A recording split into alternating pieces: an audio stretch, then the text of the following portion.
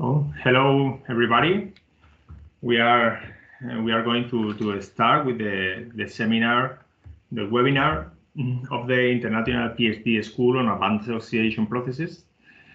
This webinar is in the exclude of the several webinars I'm going to present in this school.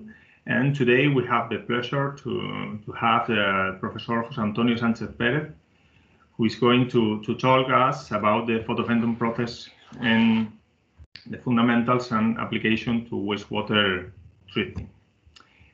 This webinar is in the frame of the International PhD School. I'm going to introduce this PhD school.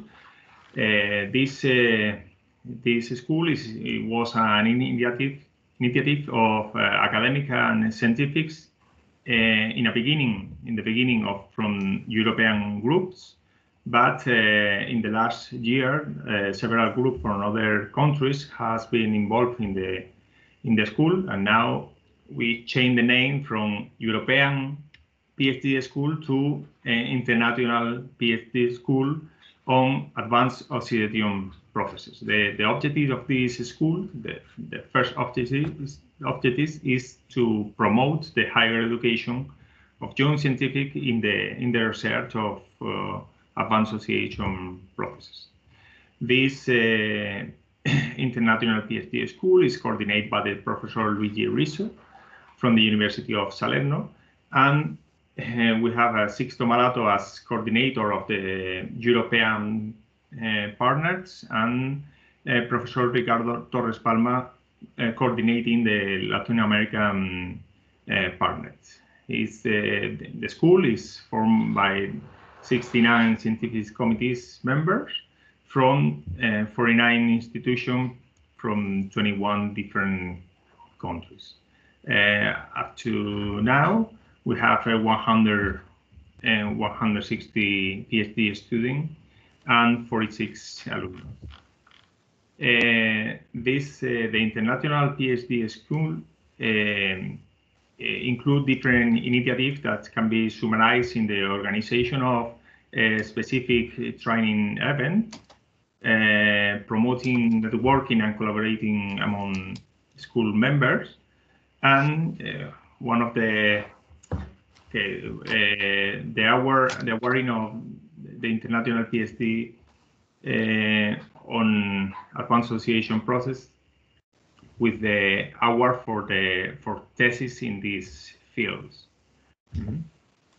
To be part of the PhD school as PhD student, you have to comply to basic criteria. That is that the thesis need to be in the frame of the advanced oxidation processes in this field, and that the supervisor have to be member of the school. But if you want to apply for the school, you can put in contact with Luigi Riso. You have the email. Here are some pictures about the International PhD school, and one of the most important activities of the PhD school is the organization of summer school. We have organized three schools in different summers from 2015. In Salerno, the first one in Porto, in Portugal, and the last one in Alcoy.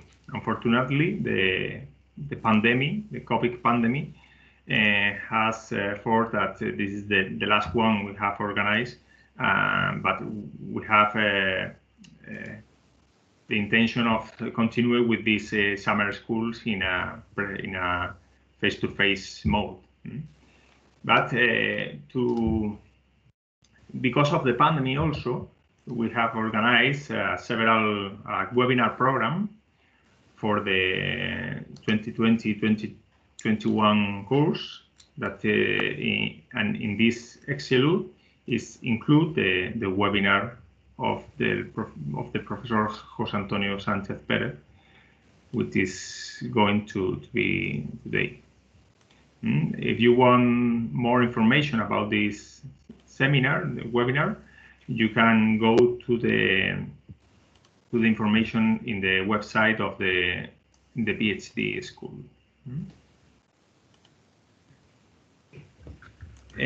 Professor José Antonio Sanchez Perez is going to present this webinar. He's a full professor at the Department of Chemical Engineering of the University of Almeria in Spain. He's director of the Solar Energy Research Center, CSOL, and he's also director of the University Chair Aqualia about the integral water cycle.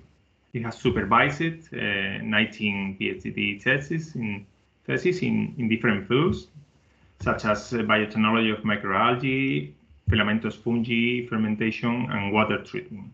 He's author of more than 170 scientific publications in International Journal of High Impact, and currently is involved in 5 national and international research projects, all of them about solar water treatment, disinfection, and contamination, and contaminants emerging contact removal using the Fenton process for wastewater reuse.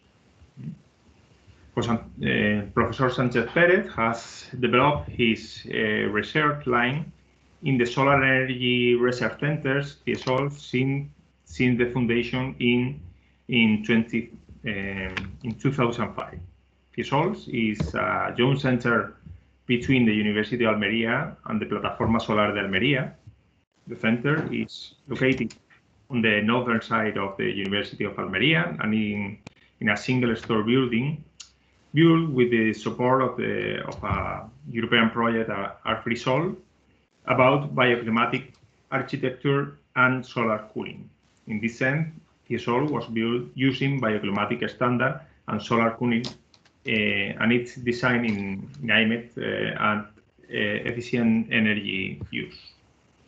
In this center, there is a interdisciplinary center in which we have different professionals like physics, chemists, biologists, industrial engineers, and chemical engineers. Some of the objectives of this, or the focus of this center, is the medium and high temperature solar thermal energy, the design optimization of solar thermal cooling heating system, the water treatment, and also the integration of solar thermal and photovoltaic energy in building. Here we have the structure of TSOL, and I don't go to give you more information about the center, but the center includes 6 fundamental unit function, and many undergraduate and master students develop their curricular practice in the center since the foundation, in a large percentage from the University of Almeria, but in some case from other Spanish and European universities. In this sense, there's also many PhD students have done stays in the center, making collaboration in the frame of the SPERA project. Here you have the information, which is an horizon project with the aims of this project is to boost scientific collaboration among the leading European research institutions in solar technologies, offering European research and industry access to the best research and test infrastructures and creating a virtual European labs. Sanchez Perez is one of the functional unit of TSOL is the water treatment unit. Professor Sanchez Perez is the head of this unit, which is focused on the photocatalysis for the removal of toxic substances and water disinfection and its combination with advanced biological methods. In this end, he worked on the use of solar and UV LED photo-Fenton for the contamination and disinfection of wastewater, and the optimization of the operation and development of new technology and water treatment economics also. And in this research line this is the frame of the webinar. It's going to present by the Professor Sanchez Perez. I don't know if Professor Sanchez Perez, you are ready to share your screen and start with the webinar. Okay. Thank you, José Luis, for your nice introduction. I would like to thank to the International PhD for inviting me to this talk. And I'm going to share my presentation. I hope you can see the presentation. Yes. Okay. So, as said before, the title is Solar Photo-Fenton Process, Fundamentals and Application to Wastewater Treatment. First of all, we will speak about some fundamentals of the photo-Fenton process, starting with the main reaction involved in the process.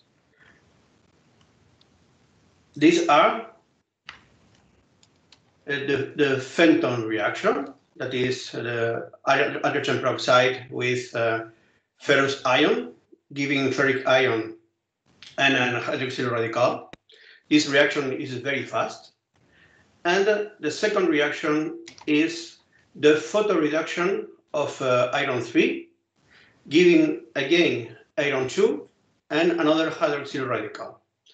This reaction is slow and depends on Fenton availability. So if we add both reactions, we can see, as in the picture, a redox cycle between iron 2 and iron 3 with the consumption of hydrogen peroxide and the release of hydroxyl radicals.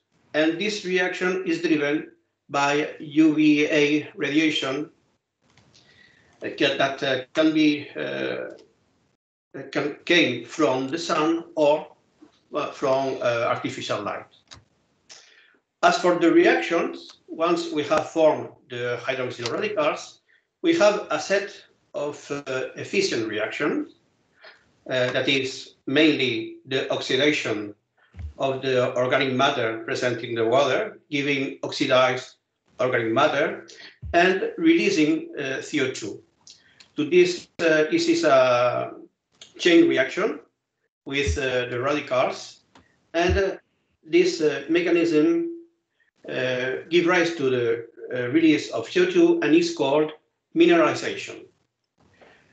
One of these reactions, if we consider only one of these reactions, we can take into account the attack of the hydroxyl radical to a given contaminant, giving transformation products, that is organic matter, oxidized organic matter, without considering the release of CO2. But along with this efficient reaction, we have another set of inefficient reactions that are the reaction of hydrogen peroxide with radicals in different steps, giving finally water and molecular oxygen, or the reaction radicals with radicals giving to water and oxygen.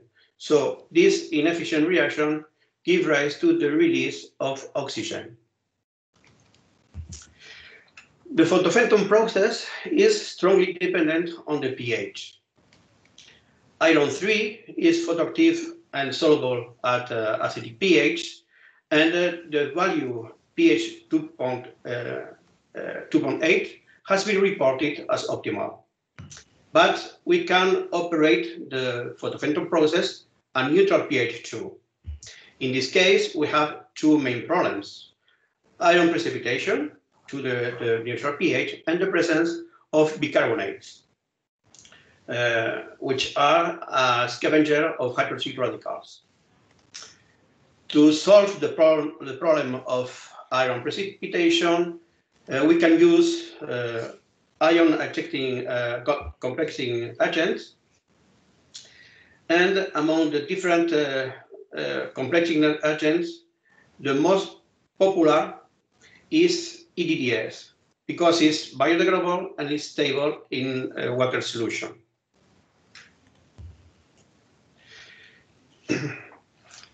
When designing a Fenton reactor, it's very important to consider some factors. First, we will see what are the inputs in the design process. We need to consider the type of wastewater. This has a paramount influence in the process, along with the flow rate. Very close to the type of wastewater, we have the contaminant concentration and the type of contaminants, if we want to remove chemical contaminants or biological contaminants. And finally, the process target: mineralization, decontamination, or disinfection, or all of them at once. Okay? So the process target is very, very important. The next set of conditions we have to take into account is the operating condition for the reactor. That is, what is the radiation availability, or the kind of radiation we're going to use, the solar or artificial radiation. We need to choose the pH, acidic or neutral, the iron source and its concentration, and finally, the HO2 concentration we want to use in the treatment.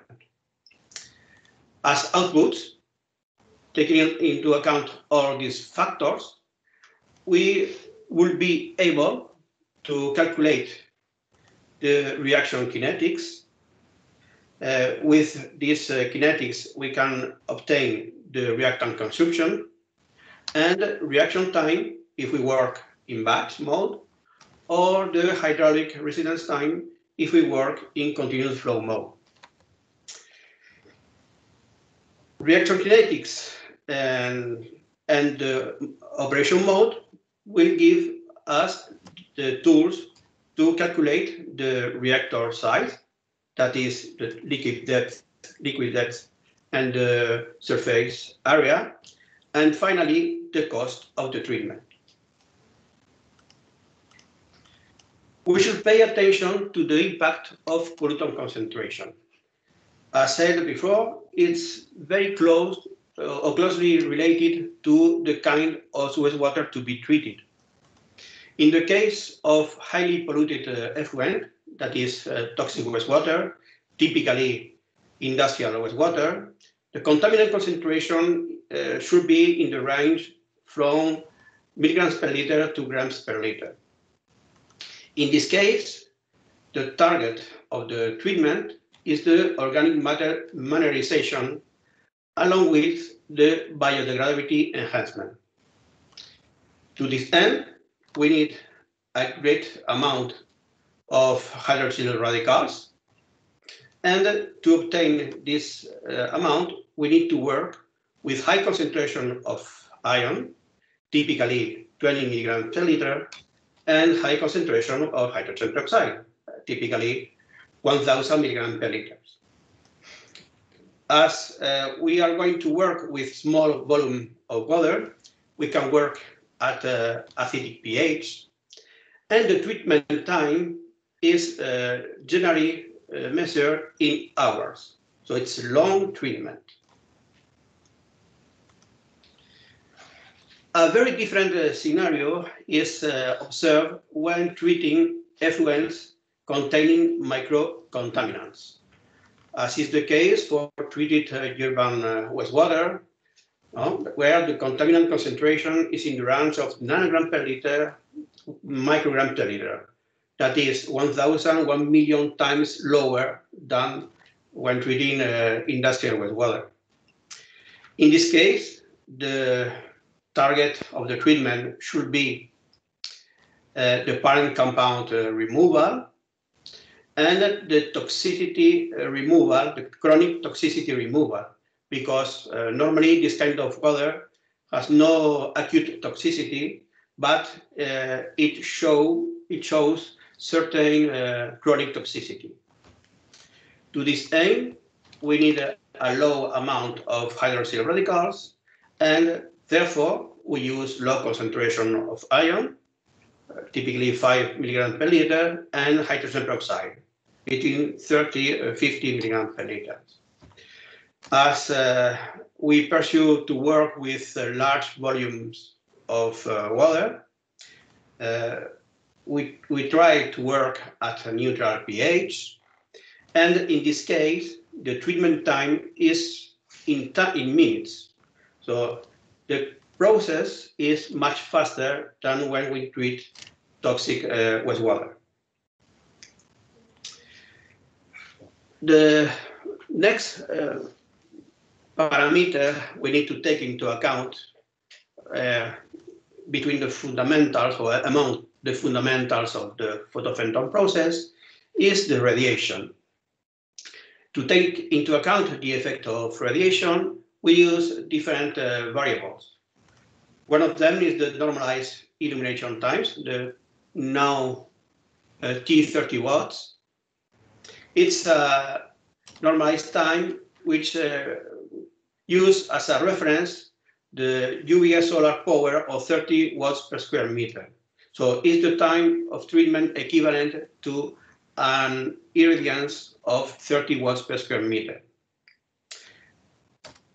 Another variable is the accumulated solar UV energy received per unit of volume of water, now as QUV in kilojoules per liter. And this is an accumulative amount of energy received in the system. Both QUV and T30 watts take into account the irradiance reaching the surface, but not the reactor geometry. And they are useful in case of the reaction rate is limited by light availability. Nonetheless, the most useful variable is the volumetric rate of photon absorption, the VRPA, which combined the effect of ion concentration, the irradiance reaching the reactor surface, the optical properties of the absorbing species, and the liquid depth. The calculation is a little more complicated than the QUV or the T30 watts, but it allows to take into account the radiation in the kinetics of the process. We can consider both the solar fractions, the direct and diffuse, in order to have a complete picture of the radiation inside the reactor. To finish this little or short revision to the fundamentals of the Fenton process, I would like to speak about the different steps from the water, the kind of water we want to treat, and the treatment goal, and the different steps we need to take before the full-scale design of a solar photophantom plant. At lab scale, starting from the wastewater characteristics, we can develop a model, a kinetic model. This kinetic model should be validated at pilot plant scale using environmental conditions. And once the model is validated, taking into account the plant location and historical data of temperature and UV radiation, we can proceed with the design of the reactor. So next, I will show you some study cases of the application of the photophantom, the solar photophantom process. First, I will show you some research about the treatment of toxic wastewater, in this case, industrial effluents. Remind, the effluent has highly toxic substances.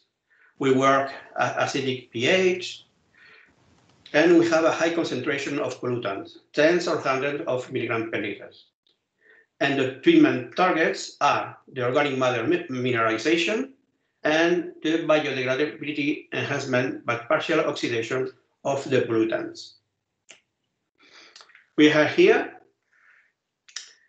some research from the treatment of a mixture of 5 pesticides with an initial concentration of 500 milligrams per liter, and the target of the treatment was to reach a 40% of mineralization. In the figure, we can see how the pesticides are degraded much faster than the removal of dissolved organic matter in the medium, that is the mineralization. We have a high consumption of hydrogen peroxide. In this case, we work adding different amounts of 200 milligrams per liter of hydrogen peroxide to avoid the inefficient reactions. And as main features, we can say that we consume more around 1 gram per liter of hydrogen peroxide to reach this target, 40% mineralization. This mineralization allows the biodegradability of the wastewater treated, and we need long reaction times, around 4 hours of treatment at 30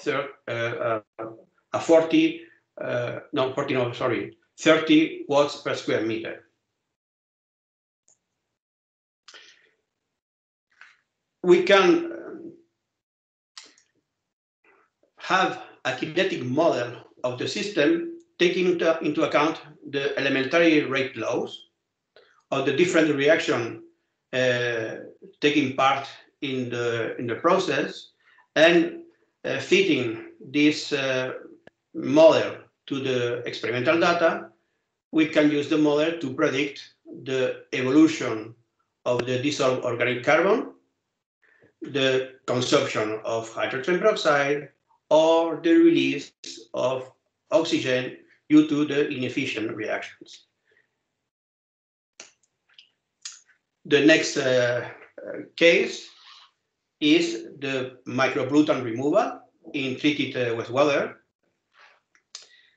We know that the wastewater treatment plants are efficient for chemical and biological oxygen demand abatement, as well as the removal of some nutrients, mainly nitrogen and phosphorus. But in the treated water, we can find some microcontaminants, mainly pharmaceuticals and some pesticides that can be removed from the treated water by a tertiary treatment, in this case, the photophantom process. Here, I show some experimental research at neutral pH to change the former example was at acidic pH. Now I'm going to show you some results at neutral pH. First, at lab scale. Okay, when we work with the complex iron 3 EDDS as iron source with a low amount of hydrogen peroxide, and the synthetic wastewater was picked with 100 microgram per liter of acetamiprid. It's a pesticide, a neonicotinoid. And here we have only some results to illustrate what happens when we work at low iron concentration.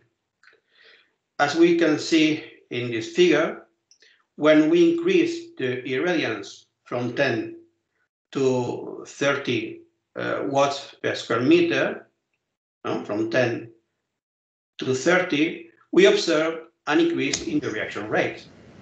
That is, the process was photolimited. But when we increase the irradiance from 30 to 50 watts per square meter, we don't observe an increase in the reaction rate. So in this case, we have an excess of photons, and we can say that the reaction is photosaturated. The same effect of photolimitation and photosaturation, depending on the irradiance availability, is observed with the complex iron 3 DDS, which is partially decomposed by the action of the photons. We see that, or we can see here the picture, that increasing irradiance from 10 to 30, we have an increase in the reaction rate, and later, at higher values, we have the same photosaturation process. The kinetics at neutral pH are commonly more complex than at acidic pH. We have more reaction involved in the process, releasing hydroxyl radicals, and the reaction of hydroxyl radicals with intermediate compounds. But as shown at acidic pH, we can work with the same methodology. Starting from the rate law equation, we can fit the model to the experimental data in order to obtain the model parameters. And here we have two examples of the fit of the model to the experimental results with for very different conditions, 5 centimeters of liquid depth and 10 watts per square meter, or 15 centimeters of liquid depth and 40 watts per square meter. We can observe that the model properly fit the experimental results. The next step in the study was the model validation at pilot plant scale. In this case, we used a rice pond reactor, RPR, and we validated the results, the model obtained with kinetic parameter from lab scale experiments at pilot plant scale in 2 different days of the year, in winter and in spring. And as shown in the figure, again, we can see a proper fit of the model, or a proper prediction, in this case, prediction better, of the model to the experimental results. With these results, as the treatment time when dealing with micropollutant removal are very short, in a few minutes, the continuous flow operation becomes a requirement for large-scale photofenton process. So in this case, I would like to show you different results carried out at pilot plant scale with actual wastewater in 2 different operating conditions, acidic pH and neutral pH. With equivalent amount of iron, but different source of iron, and the same amount of hydrogen peroxide. Here we have a scheme of the reactor and a scheme of the treatment. From the preconditioning of the actual secondary effluent, coming from the wastewater treatment plant effluent of the city of Almeria. Here we have the solar photofenton reactor, the water enters continuously to the reactor, as well as the ion solution and the hydrogen peroxide solution, and exit the reactor. And after, we have a neutralization step when we work at acidic pH, or a filtration when we work at neutral pH. Here we have a little video of the pilot plant working with the reactor and the neutralization column. And here we have the results. Don't be afraid, because I'm going to explain all the results step by step. But I would like to show you that here we have results from the experiment at acidic pH and at neutral pH, with 3 different hydraulic residence time, 15 minutes, 20 minutes, and 30 minutes, carried out in different days, in May and April 2019, where we can follow, and we use, that is very interesting too, different batches of real secondary effluents, up to 4 different batches with different initial concentration of microcontaminants. As for iron, the profiles of iron during the experiments, we can observe that acidic pH, we have a partial loss of iron due to the reaction with phosphate, the precipitation of ferric phosphate. And at neutral pH, we have a precipitation of iron 2 due to the decomposition of the iron 3 EDDS complex. Okay? We observe too that iron 3 EDDS complex concentration increases as HRT decreases. That is expected following the kinetic model.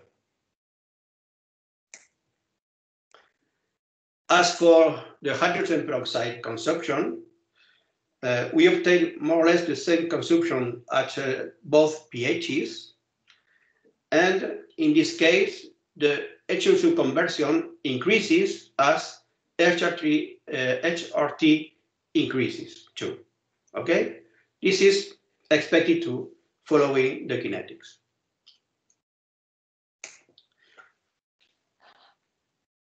And considering the removal of micropollutants, contaminants of emerging concern, in this case, we see in the picture, or we can see that at 30 or 20 minutes of HRT, we obtain almost the same removal, a little bit more at acidic pH or higher at acidic pH than at neutral pH, but in both cases, around 80% of micropollutants are removed in continuous flow operation of the pilot plant scale reactor. With these results and using the previously developed kinetics model at acidic pH and at neutral pH, we apply these models to the actual wastewater, considering the removal of 3 different contaminants of emerging concern: the gabapentin, ortho-dismethyl-venlafaxine, and ortho-dismethyl-tramadol.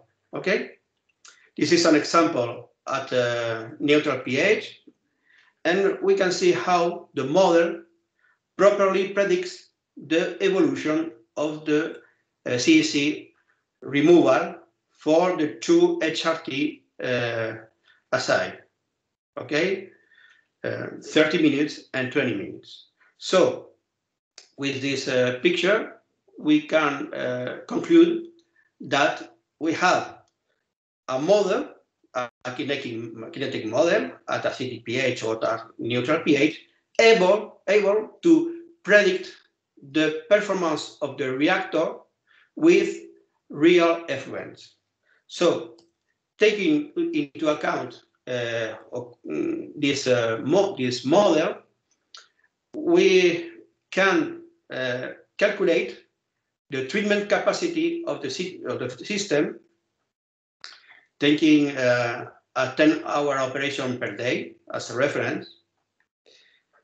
And in this graph, or in this picture, we can obtain the treatment capacity as a function of the liquid depth of the reactor and the HRT we are operating in continuous the reactor.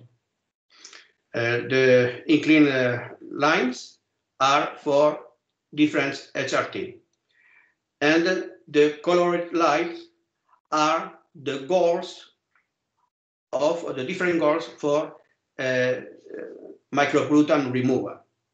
For instance, to obtain a 70% micropollutant removal, we have to work below the curve, the blue line, okay, in this area of the chart.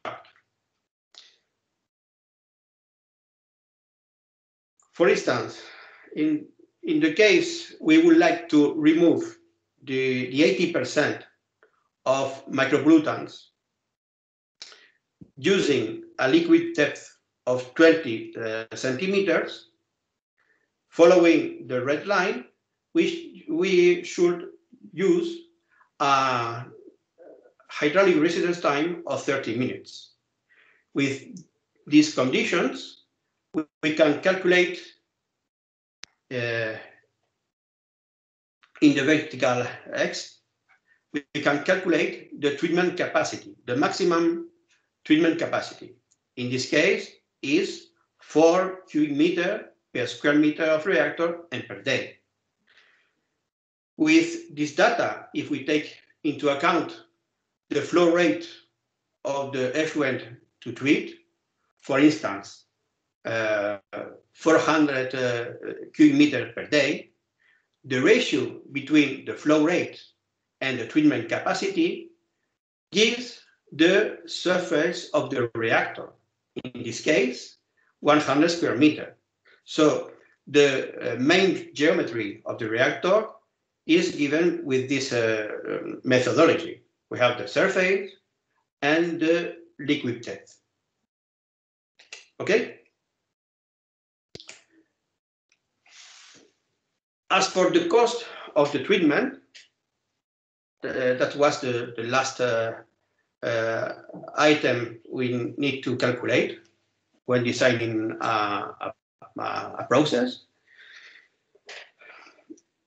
Generally, the treatment at acidic pH is cheaper than working at neutral pH. In this case, the cost of neutral pH is higher due to the very high cost of the EDDS, the completing agent, the iron completing agent. But overall, we can conclude that the total cost is mainly affected by the reactant cost, much more than the amortization cost due to the reactor and the cost of the construction of the reactor. So the main cost is the reactant cost, and that the final cost will depend on the process target. This is very, very important. We have no cost general or no general cost for advanced oxidation processes. We have specific cost for specific process target. And to finish this short talk about the Fenton process, I would like to show you the first demonstration plant for tertiary treatment of wastewater, secondary effluents, in the frameworks of the life Ulysses project, we designed and constructed a raised pond reactor with an area of 100 square meter, and the liquid depth can be changed from 5 to 20 centimeters. Here we have a general view of the reactor, and here a partial view of the reactor, okay, with the sensor, the curve, and this is the real effluent. I'm going to show you the first test in batch carried out a few days ago, just before the holidays, the Eastern holiday. To start the reactor, we use the most controlled condition, that is pH 2.8, 5 milligrams per liter of iron, 50 milligrams per liter of hydrogen peroxide, and we added 100 micrograms per liter of acetamiprid as a model contaminant in order to follow the kinetic.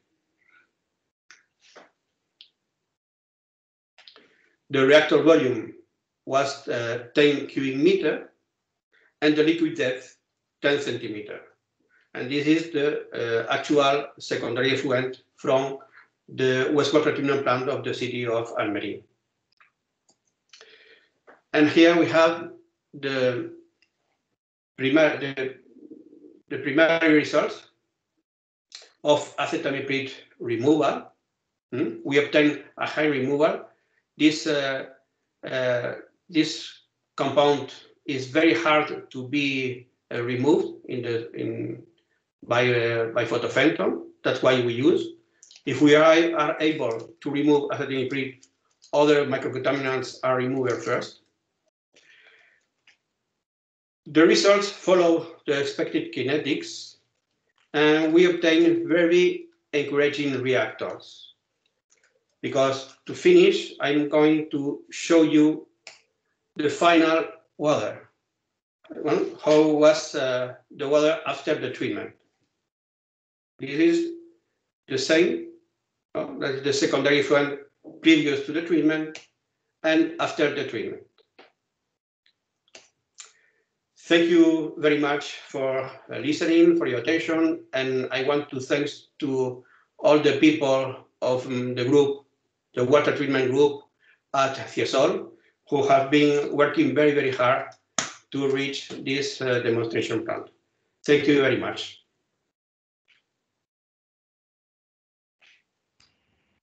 Thank you very much, Professor Sanchez Perez. Now you can. I want to invite to the student in this webinar to use the chat of the meeting to transmit all the questions for the speaker.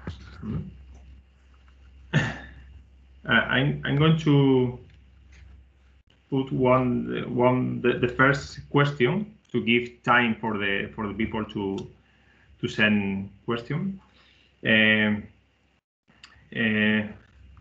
You have shown different ways to apply photofenton process, and at the beginning of the presentation you have talked about the different treatment depending on the concentration of contaminant in the water, for high concentration and for the low concentration. I understand that for high concentration we are talking about, for example, industrial wastewater, and in the case of low concentration we are talking about the secondary effluent especially. And in this sense we could have two different focus for the application of this technology. And I would like to, what do you think about the most important limitation for the implementation of the photofenton process at industrial scale in both cases? From my point of view, right now, the most important limitation is the regulation, because the regulation are not encouraging the treatment of the tertiary treatments in the wastewater treatment plants to remove microcontaminants. And with industrial water, we have different strategy that can be alternative to the Fenton process. But really, from my point of view, what is now slowing down the advance of this technology is the lack of stricter regulation. Mm-hmm. Okay, thank you. We have one question in the chat. I'm going to... Tengo la mano levantada. César.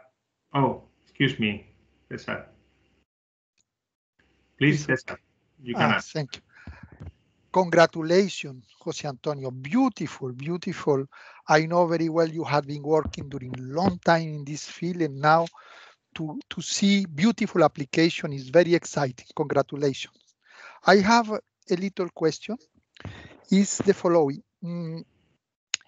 What do you think about the possibility today of taking the surface you use for your reactor, not for the reactor, but for the photovoltaic panels?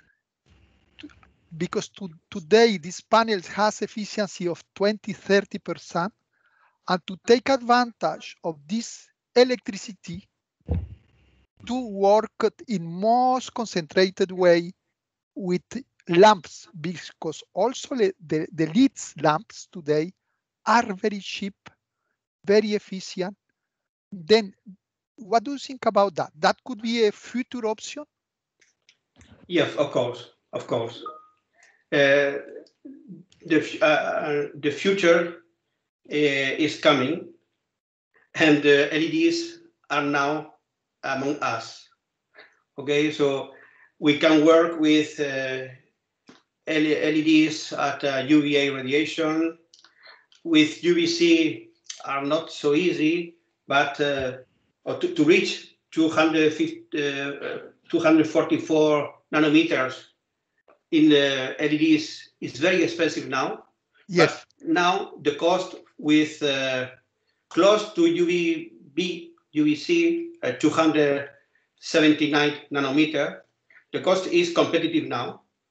So we can develop an intensive photophantom treatment with this kind of LEDs.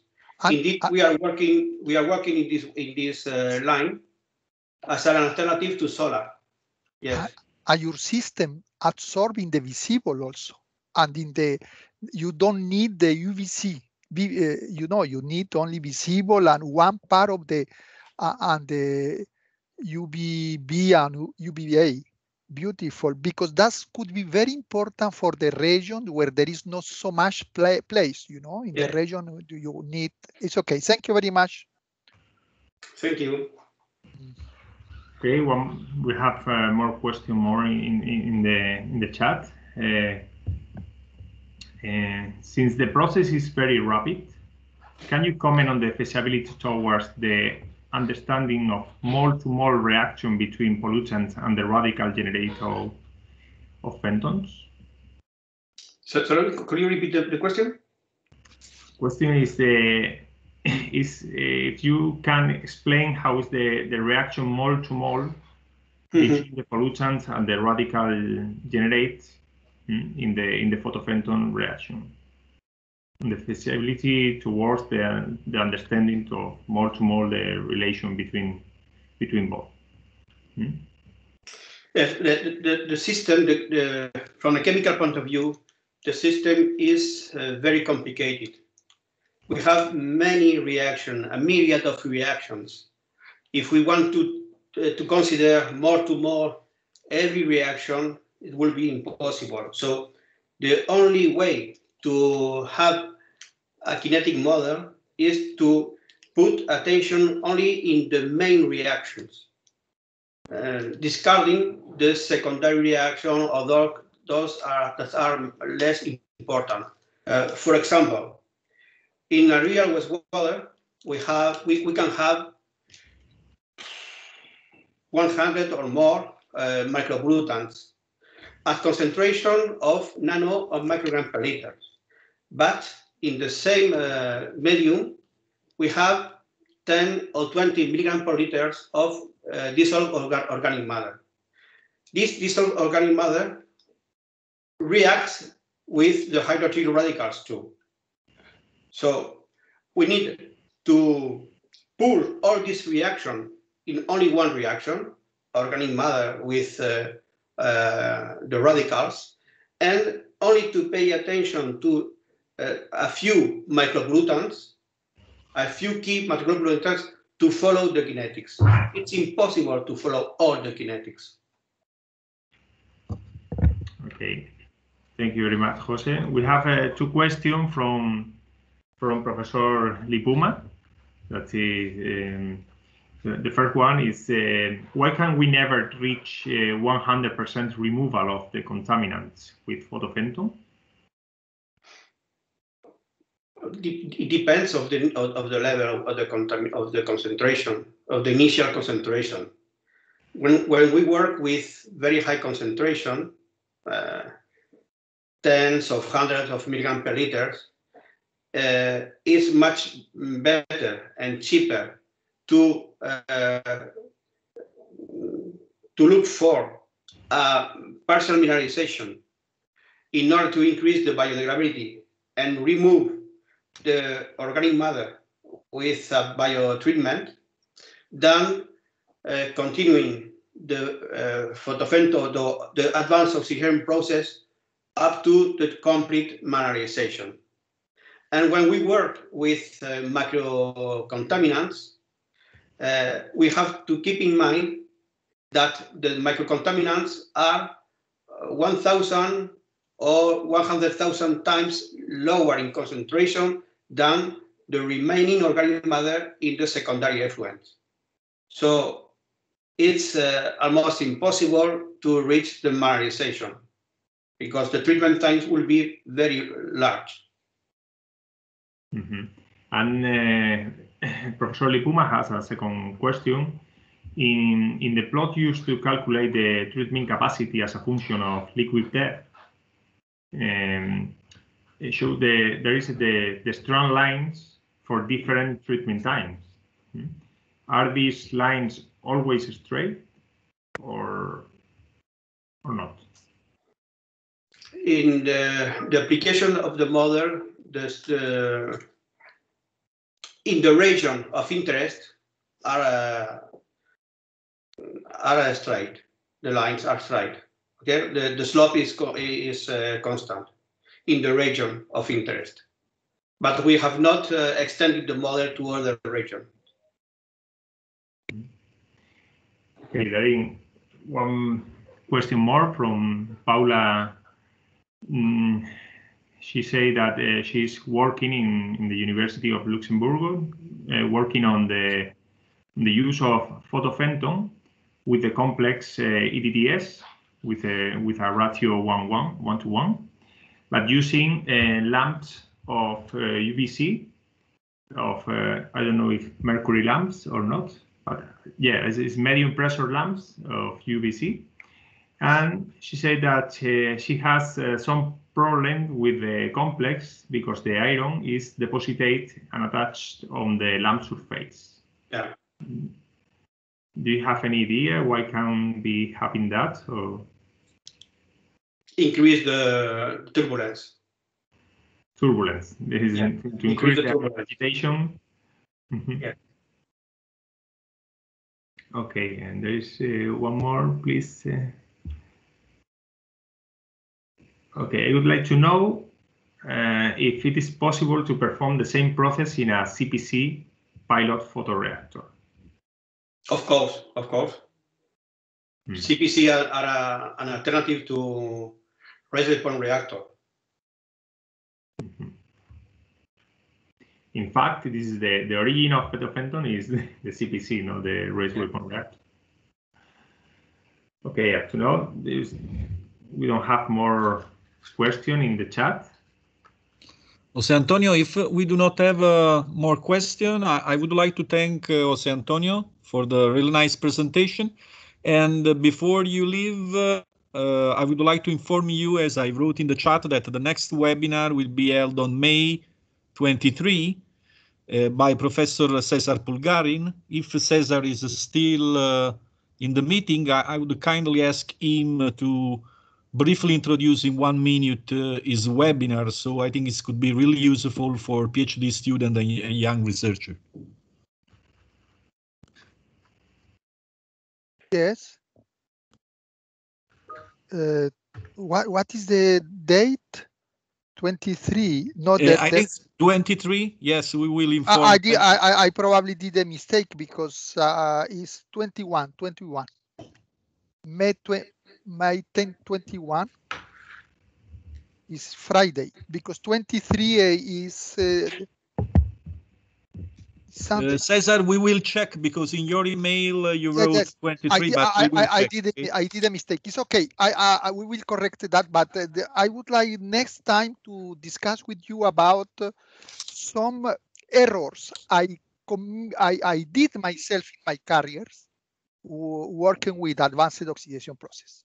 Then I will share with you these errors, and from my experience, I would like to propose not a general rule, because nobody has a general rule, to give you some tips that could maybe avoid to you to do the same errors I did at the beginning of my career. Concerning that will be concerning the conceptual limitation, the engineering limitation, the way to sometimes to be too much over enthusiastic regarding the application. Sometimes people work in the laboratory level, at the bench, at the laboratory level with the 10 milliliters of water, and from that he will propose a treatment of thousands of cubic meters per day in a wastewater treatment plant. These kind of things all people we did at the beginning of our career. I would like to stress this point, especially for young PhD students and young researchers. Okay, thank you, Cesar. I just checked the agenda. Yes, it's the yes, 23. 23 is this Sunday, so it is 21. I did a mistake because I did a mistake with April. Yes, I want is 21. Excuse me. We will deliver soon the information for registration. Okay. Yes. Okay. So, bye. Thank you on myself, Jose Antonio. When you have the link to the video, you can send me for dissemination. Of course. The registration of the video is. Yes, for sure. Thank you. Bye. Thank you. Bye. Thank you. Bye. Bye. José Antonio, sí. Tú que no te has ido, dime, ¿y cómo haces con el hierro luego? Porque ya pararon. Yo tenía algunas preguntas, pero como yo pregunto tanto, te lo voy a preguntar a ti. Oye, ¿y qué impacto tiene en el proceso la recuperación del hierro? Que a veces la recuperación del tejido es muy costosa, ¿no es cierto? Porque tú necesitas poner a pH neutro, decantar, después necesitas... No. Aquí, ¿cómo haces con el hierro? César, a ver si te puedo... Yo vi que las concentraciones de hierro eran muy pequeñas, entonces ustedes no recuperan el hierro. Ese hierro se va y lo utilizan en el riego. No, lo retiramos. A ver si encuentro dónde tengo yo... Oh, Dios. ¿Seré capaz de encontrar la presentación? La diapositiva. Voy hacia atrás. La estoy buscando, César, para mostrártelo. Bueno, pero si no la encuentras, me la dices, tú la lees y me la dices, y la cuentas, que yo te escucho. La tengo y te voy a compartir la... Bueno. Qué pena que... Bueno, pero no importa, es así. Sí, no, sigue, no. Qué pena que se acabó como tan rápido. Pero bueno, nosotros podemos quedar un rato ahora ahí preguntando. No te preocupes. Dime entonces, Mira, yo veo ahí que tú lo recuperas, o sea que tienen que, mira, claro, después tienen que este es el esquema. neutralizar de Este es nuevo. un vídeo este es el vídeo de la operación con 15 centímetros de profundidad. Ya. Entonces tenemos una columna, en este caso físicamente la estás viendo, de neutralización, porque era un experimento a pH ácido, Ajá. en el que en la columna le metemos calcita, ¿no? Carbonato cálcico. Claro. Y entonces en la calcita el agua se neutraliza, sale a pH 6 y poco, Sí. ¿de acuerdo? Es decir, no está optimizado todavía, pero a pH 6 es prácticamente neutra. Y el hierro se queda retenido en el cuerpo del filtro. Ya. Y lo mismo queremos hacer para pH neutro, porque el hierro que precipita, conforme se va degradando el complejo, Sí. ese hierro lo podemos retener en el filtro. Bueno, y me imagino que más tarde van a hacer ensayos de capacidad de esos filtros. Porque Claro, como, ahí lo tenemos aquí. A ver si te enseño la planta. Es que de planta tenía pocas fotos. No, aquí tenemos filtros, ¿los ves? sí, ya lo veo, sí, el azul. Sí. Este es el tanque de alimentación del reactor y este es el tanque de salida, del agua de salida. Ah, Y este ya, es el tanque de filtrado. Es decir, vamos a filtrar siempre el agua. Bien para ya. neutralizar o solo para filtrar. Y después, bueno, y me imagino que luego van a estudiar la posibilidad de recuperar ese hierro, no sé o no. Ese hierro después No, porque es muy barato. No es muy, merece la pena. Yo creo que es más caro recuperarlo claro, es muy que barato desecharlo. y no es problemático ambientalmente. No un residuo tóxico. Oye, y la última preguntita, si me permites, entonces, con relación a los estudios de ciclo de vida y todo esto, tú sabes que hoy en día todos los sistemas tecnológicos en Europa tienen que pasar por eso, es decir, Sí. que los ciclos de vida, entonces ahí la integración de la energía grises, las contaminaciones grises en el agua oxigenada, en todo eso, eso también lo están trabajando, lo tendrán que trabajar un día, ¿no? Si Eso quieren. está previsto dentro del proyecto Ulises. Este proyecto europeo, Ya. uno de los grupos es especialista en análisis del ciclo de vida y lo vamos a hacer. Bueno, ¿te puedo hacer otra preguntita más? Las que necesite César. Mira, tú diste unos valores por metro cuadrado, dijiste que por 25 metros cuadrados más o menos trataban 1 metro cúbico de agua, 4 por 100 y por día. Eso cuando tú lo comparas, si hicieras con la misma superficie en reactores CPC, ¿tendrías diferencias o no tendrías diferencias? Claro. Es que en ese caso, mira, voy hacia atrás. A nivel solamente de cantidad de cargas. Claro, en este caso, estos 4 metros cúbicos por metro cuadrado y por día es con una profundidad de líquido de 20 centímetros. Son 4 metros cúbicos, así 25 por metro cuadrado y para tratar 25 metros cuadrados para tratar, espera, yo anoto, para tratar 1 metro cúbico por día. ¿Estoy bien? 100 metros cúbicos por día. Sí, porque son 400. No, repíteme entonces, 25 metros cuadrados para tratar 100 metros, no, para tratar 100 metros cúbicos por día. Sí, 100. claro. Claro, no, por eso era que yo estaba interpelado porque me equivoqué. Yo soy disléxico y me equivoco a menudo en todas estas 100 metros cúbicos por día. Perfecto. Uy, esto es casi 10 veces más. Esto es Es casi mucho más que el CPC. 10 veces. Yo ni siquiera, yo estaba comparando con CPC, pero con TiO2. Es casi 10 veces más rápido que los valores que yo tenía, pues con TI2 ya no trabajo, pero para tener con qué comparar, es casi 8 a 10 veces más las cargas más rápido. Qué bien eso. César, en el caso de un CPC, el volumen iluminado por metro cuadrado está en torno a los 10-11 litros, 10-11 litros por metro cuadrado, mientras que en un reactor Raceway, solo con 5 centímetros ya está iluminando 50 litros por metro cuadrado. Y si te vas a 20 centímetros de profundidad, estamos hablando de 200 litros por metro cuadrado.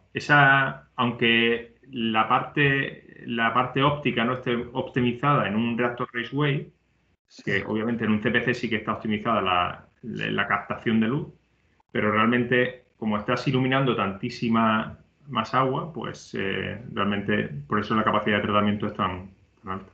Bueno, otra pregunta, muchachos. Tú presentaste sistemas donde, donde había continuo estricto, es decir, que tú tenías una alimentación, eso iba y giraba en el reactor y salía por el otro lado el mismo flujo que entraba, ¿no es cierto? Pero el reactor final, el grande, es un batch. No, no, el grande se va a operar en continuo también, Pero César. pero lo que presentaste es en batch, ¿cierto? Sí, lo que presenté en batch porque es el primer experimento, el primer test. Ya, perfecto. Dime una cosa entonces con relación a ese tema ahí. Bueno, eso ya me quedó claro. Permíteme que yo lo anoté por acá. Dime una cosa, ¿cómo anda? Yo creo que el único límite, esto lo veo maravilloso, José Antonio, entusiasmante. El único límite que le veo es la naturaleza de las aguas. Evidentemente no tienen que ser muy ricas en sustancias volátiles tóxicas, en solventes cancerígenos, ni nada, Claro. porque con la evaporación y el viento y todo esto puede ser problemático. Es decir, difícilmente lo aceptarían la legislación para cosas así muy tóxicas, ¿no? Volátiles y tóxicas. Claro. En este caso, como son aguas de secundario de una depuradora, No hay problema. Está diseñado para tratamiento terciario de depuradora. Sí. La agua no tienen ese tipo de tóxicos porque vienen de estar expuestas al aire. Los sedimentadores secundarios están abiertos. No, tiene razón, no, en este caso no hay problema, pero yo estaba imaginando para otros tratamientos. Para otros tratamientos se podría ver la manera de cerrarlo. De todas maneras, lo que tú has comentado de los LED, y nosotros estamos trabajando también. De hecho, ya tenemos datos y queremos mandar una publicación pronto con LED de ultravioleta C. Pero no te obsesiones con el UVC, porque es que ahí con el Fenton, el fotofenton no necesita UVC, porque tú cuando miras el espectro de absorción del fotofenton, te darás cuenta que su actividad mayor. También. ¿Ah? Con ultravioleta A, y lo hemos hecho ya. Tenemos una publicación también de hace unos años con ultravioleta A. Y eso sí, pero es más lento. Y eso que sí son baratísimos ahora. Sí. Inclusive vi en esta venta china, esta cosa de venta en línea en China, Alibaba, que ya hay VC LEDs también mucho más baratos. También en eso ya han bajado los precios. Bueno, oye, tenía una última preguntita. Tú hablaste cuando presentaste los mecanismos, que la reacción de transferencia de carga entre el hidroxiférrico y con la luz para reformar el hierro 2, que eso era muy lento. Sí. Esa reacción. Tú diste un valor en la página, ¿qué página? En la 23, por ahí diste un valor. Sí, en la página siguiente diste el valor, me parece, de la reacción 2. La cinética, sí, la constante. Bueno, aquí tiene la constante cinética de ser esta. No, la 6, no, la que tú dices es la 2, ¿no? La 2 es la reacción de regeneración.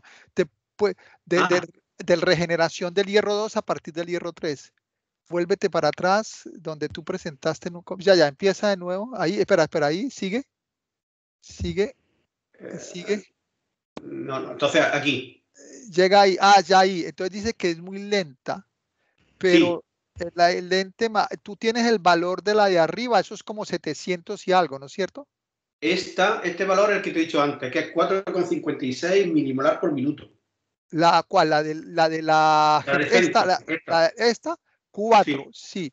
Y después dijiste que esta era muy lenta y esta es lenta. Esta es lenta en comparación con esta. Pero ese valor lo tienes en la 19, me parece. Vea la 19, la de la 2, porque esta me imagino que es la K2. Ahí está. No, es que estas constantes no son. Espérate, me voy hacia atrás. Ya entendí. La 2, no, es que estás con los complejos. Sí, no tienes el valor ahí. Aquí pero el valor tampoco depende, porque el valor depende de la absorción de fotones. No hay un valor fijo. Estoy de acuerdo, claro. La reacción sí, pero es el orden de magnitud. Yo me la esperaba más rápida esa reacción. Eso tengo. No, pero no tenemos orden de magnitud de esta reacción en sí directamente. Mira, la reacción 1, en este caso, lo que pasa es que no he querido detallar mucho más, es esta. La del complejo absorbe radiación. No, ya entendí. No, perdona, ya entendí. No, es que yo estoy hablando de la reacción clásica en el fotofenton ácido con los complejos hidróxidos de hierro 3, que es mientras que tú estás hablando de la EDDS. Ya entiendo. No, es que esa reacción ácida, fotofenton ácida, pH 3, de los pero esa reacción la tengo aquí, mira. hidroxi acuacomplejos. Eso te lo voy a enseñar, la tenemos aquí, pero no tengo el valor de la. A ver si... justamente, sí, porque esa sí es, esa no, eso no es lento, esa reacción. Aquí está la reacción. Tú dices esta reacción. Esa reacción, la reacción 2. La reacción 2, pero esta reacción realmente depende del VRPA. Sí. De hecho, este modelo ya no lo usamos. Sí. Este modelo está obsoleto, lo que pasa es que lo tenía en la transparencia y lo he dejado, porque no quería profundizar en los modelos. Nosotros pH ácido utilizamos un modelo actualizado de esto. Ya. Oye, entonces, el hierro 3 absorbe radiación y entonces las constantes cinéticas directamente el VRPA. Ya entiendo. No, eso yo he trabajado mucho con nuevos sistemas en laboratorio y tal, y por eso me extrañé, porque es una reacción rápida, pero depende del flujo fotónico y tal. Pero es rápida, pero yo en este caso puse lenta en comparación con esta. Con la otra que es instantánea. Porque lo que limita el ciclo de hierro 2 a hierro 3, este ciclo, lo que lo limita no es esta reacción que es muy rápida, sino esta que es lenta. Ya, eso, mira. ¿Me sigue? Sí, ya no, es que uno está acostumbrado a presentar eso más bien el fenton oscura con relación al fotofenton, y ahí es al contrario. Esa reacción es rapidísima con relación al fenton oscuro. Perdón, claro. la reacción del cuando está oscuro, cuando no hay luz, que transforma, que utiliza el agua oxigenada como reductor, no como oxidante. Esa es aún más lenta que esta, mucho más lenta que esta. De acuerdo, pero cuando lo comparas con esta, esta es más rápida que esa, ya. Justo. Bueno. Pero en este ciclo, de las dos reacciones, esta es la rápida, la oxidación es la rápida y la fotorreducción es la lenta. Bueno, oye, muchachos, muchísimas gracias, oye. Yo ahora me voy ya, qué bien, muy interesante, oye, muy chévere, da posibilidades de resolver problemas y todos los felicito. Gracias. Un abrazo para ambos. César, un abrazo muy grande. Tengo pendiente contigo invitarte a que dé una charla. Con mucho gusto, eso lo veremos luego cuando sea presencial, oye. Eso es lo que quiero, estoy esperando ya a ver si es presencial, porque sería un gustazo poder que viniera. Bueno, con mucho gusto, muchachos. Que les vaya muy bien. Un abrazo para ambos. Un abrazo, César. Chao, que estén bien. Chao. Hasta luego. José Antonio, there is 2 questions more in the chat. I don't know if you can read directly the chat or not. Tell me. There is one question from Maria Clara Sterling. Considering, where is the question? I don't know, you guys, okay. She said, considering increased cost associated to the addition of ETDS and other iron complexes, what is your opinion about the intermittent iron addition strategy to enable operation at neutral pH? Is a feasible alternative? With Maria Clara, nice to meet you electronically, and greetings from Almeria.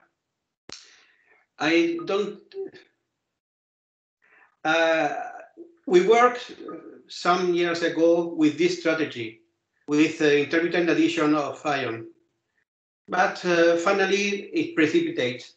So you have a lot of iron precipitating in the medium. We have papers with this strategy. I think it's better to use a cheaper complexity agent than adding iron.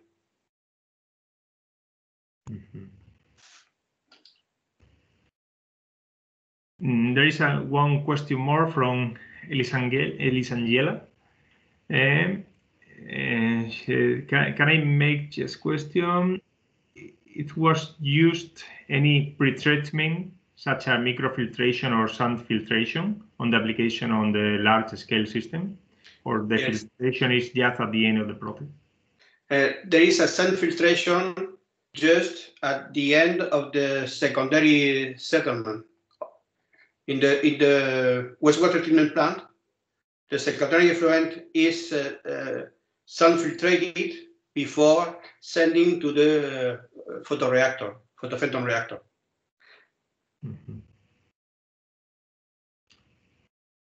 Okay, and also Sandra has Sandra Alzate.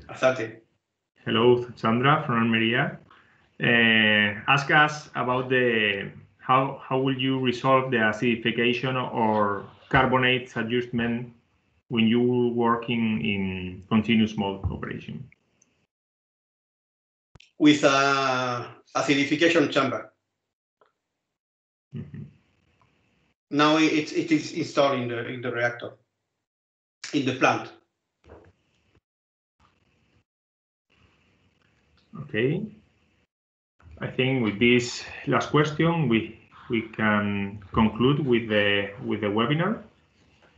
Thank you very much for everybody that has been interested in the webinar, and obviously thank you very much to Jose Antonio Sanchez for this special presentation, a very good, very nice presentation with the last advances in the group. Okay. So thank you, everybody. Bye-bye. Bye-bye.